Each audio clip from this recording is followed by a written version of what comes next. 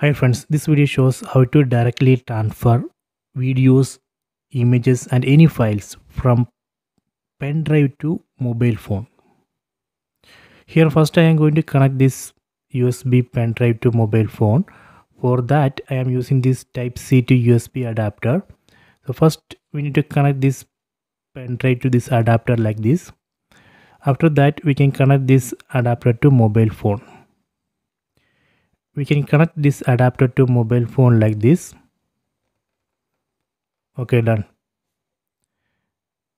So here we can see one icon that means this connection is successful. Then go to settings, tap on the settings app icon, then go to storage. Here we can see SanDisk USB drive 8 GB. This means this phone has detected this pen drive. Let me go to this pen drive, tap on SanDisk USB drive.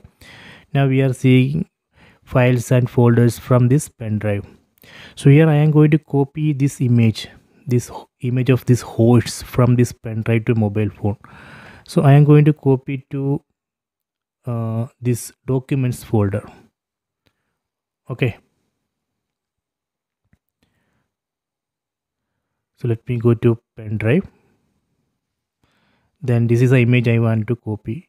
Tap and hold on this image, then tap on these three dots on top right corner, then tap on copy to. Then we need to tap on these three lines, then we need to select Moto, then tap on documents. Okay, now tap on copy. Done. Copying one item completed. So let me verify. Go to storage, internal shared storage, then go down, then tap on files, then tap on documents. See, here we can see that copied image. Okay, so this way we can copy any files, photos, images, videos, any files from